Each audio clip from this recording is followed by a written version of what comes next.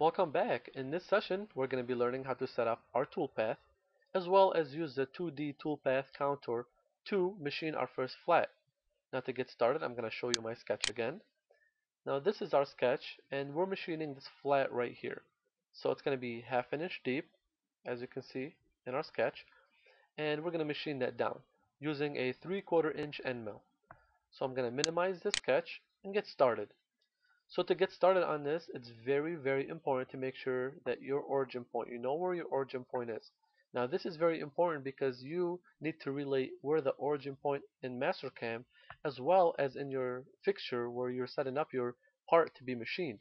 You don't want your machine to be crashing all over the place just because you set up your origin differently in both um, software. So I'm going to go up here to get started, to machine type, go to mill, go to default, because we're going to be milling that little flat.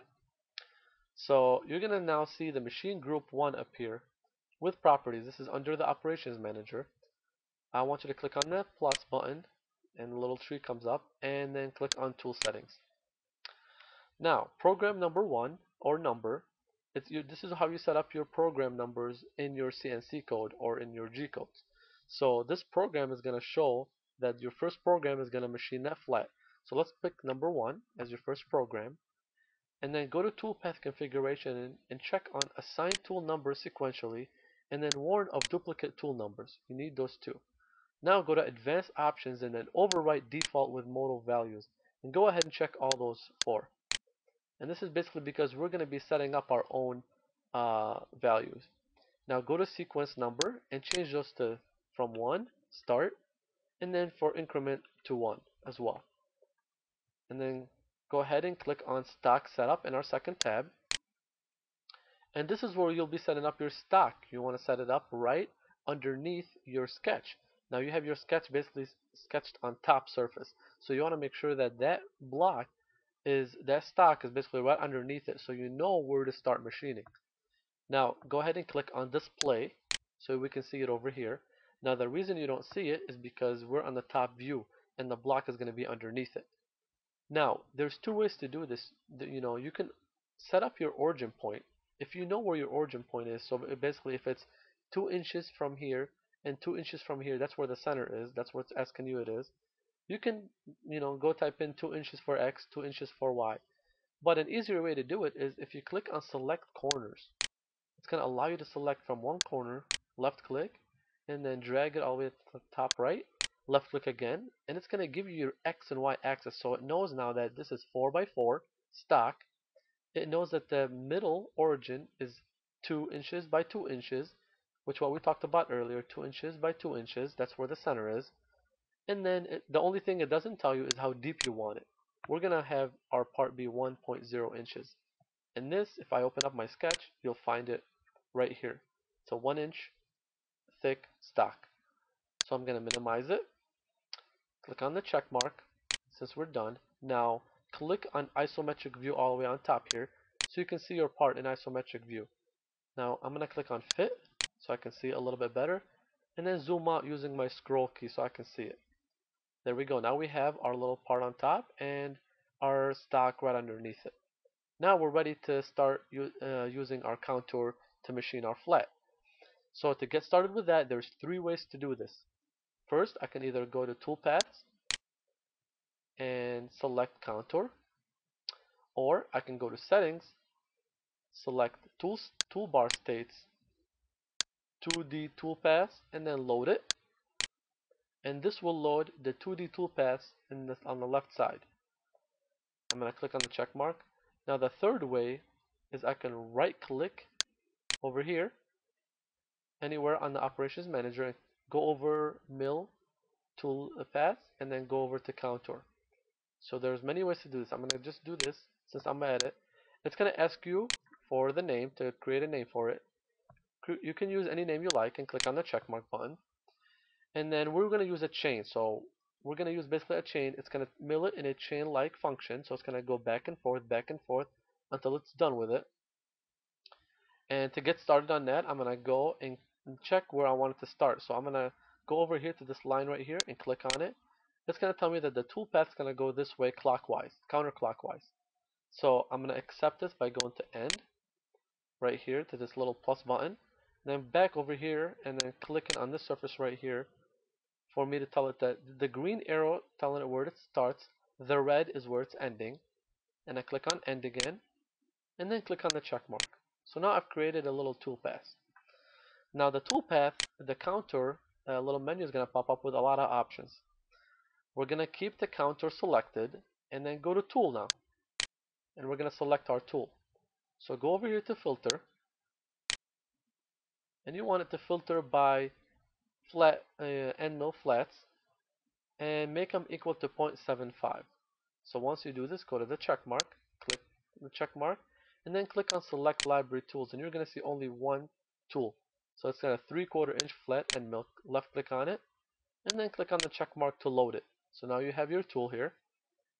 Now we want to change that feed rate to 36 and then the spindle speed to 4500. And the reason we're doing this is because we're using aluminum as our stock. And that is the normal feed rate and the spindle speed you would use when you're machining aluminum. So we're going to keep that and then go to holder. You don't have to place a holder, but if you like to see a tool holder while it's machining, then you can go ahead and open it up. And I'm just going to click on any tool holder, click on the check mark to open it up, and then just click on any random tool holder. So I'm just going to click on B3C40020, and it tells you what that means and the um, features for it and the length of it and everything on the right side. So click on apply, and then now go to cut parameters. Now cut parameters, we're going to keep it on left, and this means it's going to be on the left side of the machining, on the left side of the line that we placed earlier or that we chose earlier. We're going to come down here to lead in out. Now lead in out, we want to uncheck the entry and exit because this is an open counter that we're using. But we're going to come down here, we're going to adjust the start counter to 100% and then click on extend. And now we want to copy this to the exit. So entering and exit it, we want it 100% machining. So we're going to click on apply and then go over here to multi-passes and click on multi-passes. Now we want to check multi-passes, and for the spacing we want it to be 1/2 inch spacing, so change it to 0.5. And then for the finish we're going to actually use number 2 for the finish, and then use for the roughness, and then for the finish we're going to use number 1 and then keep that at 0.05.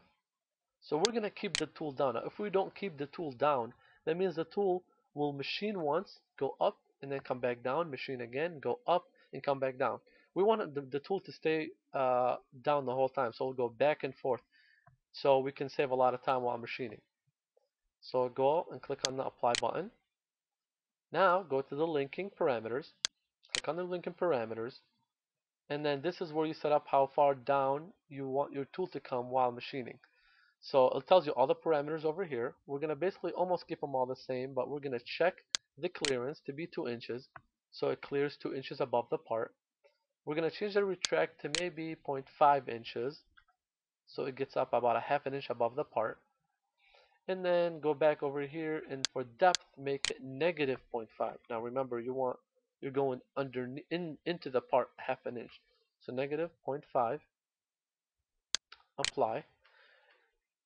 And then now if you want to set up your coolant as well, you can go ahead and click on coolant on the left side, and for flood just turn it on, click on apply, and then click on the check mark. Now we're going to see our toolpath. Now what you actually see is the toolpath being on the outside instead of the inside. Now remember, we wanted to machine the inside flat, and we're going to learn how to change that pretty soon. So now that we got our toolpath all set up, we're going to go to now we're going to learn some features over here. Some of the features are regenerate all dirty operation. A dirty operation is for every time you change a parameter, the dirty operation, you want to click on regenerate all dirty operations, so you're regenerating your toolpath. You don't want your toolpath to look the same or to be the same every time you change parameters, but you want it to change as you do that to your view, so you can see what is going on. So to do that, all you have to do is click on it, Now no operations were selected. That's because there's no dirty operations right now. So what I'm going to do right here is go to parameters, left click on it, and we're going to have our box pop up again. And this is where anything that we change from now on will lead to, so basically if I go over here, unclick and click apply, click on the check mark. Now actually I didn't really change anything, so it's not going to really tell me that I've changed anything. So now this is one thing I want you to notice. How do we change this toolpath to be from the outside to the inside? Now to do this, we want to go to parameter, and underneath cut parameter, we're going to change this to right. And this is going to change our tool to the other side of the um, toolpath. So we're going to click apply, click on the check mark, and now you're going to see an X under the toolpath. And that's because you need to regenerate it. So go ahead and regenerate it. And there you go. Now you see the toolpath on the inside instead of the outside. And that's because we changed where the tool is. Now it's machining on the inside. So now that we got that done, let's go ahead and click on backplot selected operation. So we're going to open up backplot, and we want to make sure three features are enabled, and which are the display tool, display holder, and display rapid moves. Now you don't need to display the tool or the holder to see it machine, but it's very nice. It shows you how the tool and how the machining is happening. So go ahead and click on the check mark, and then go ahead and click on right next to it on verify selected operation. And this is where you see everything in 3D. So now that you have verify selected operation, make sure you have the select tool and holder so you can see the tool and the holder machining the part. And go ahead and change your speed to about the middle. Now before you change that, go ahead and go over here to options and click on options. And you can see a little options menu appear. Now you want to click on change tool and color. And what will that will do is change the color of the machining. So the machining doesn't all look the same. So you can kind of see what's being machined while it's being machined. And I'll show you what I'm talking about right now. So I'm going to go ahead and click on the check mark. Say OK. And then go over here and click on stop on collision. You want it to stop if there's any collision happening. So now you can go ahead and actually play it. And you can see the machining happening. So it's going to machine one side. It's going to come back and machine the other side. And that's it. And I can stop it, go back, repeat it if I'd like to. I can click on the check mark and go back to my toolpath. And there you go. You just learned how to do your first 2D toolpath counter.